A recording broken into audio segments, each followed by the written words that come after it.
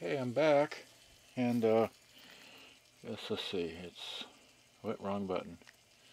There we go. It's a few minutes later with this here, and had to look at this to see which is what. So it's record, play, rewind, fast forward, stop, eject, and pause. Oh, there you go. Anyway, so the only place it can be seen there. So now, let's see. Now I have this, set this down here.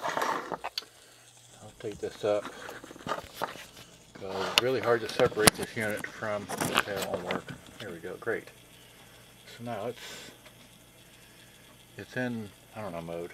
Okay, so what I say it was, this is stop. No, that's play. Okay, so play is turning, yay!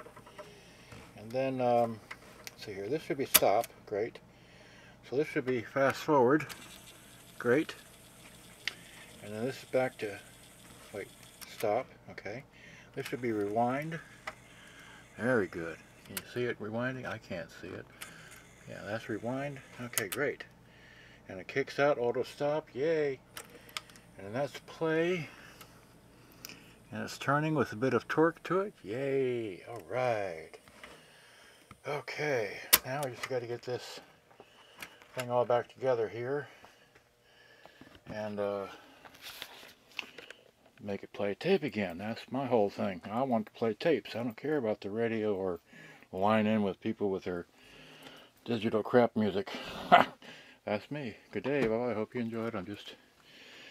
And soon I'm going to get back to, I'll just say this again and again and again. Try to get excited enough to get back into the 7900 and repair it. And that one person there, I hope he could send me the bloomin' PDF for this little thing here. I just love to get that one repaired. It just kicks out for no reason. Anyway, enough of my rant. Okay. Good day, bye-bye.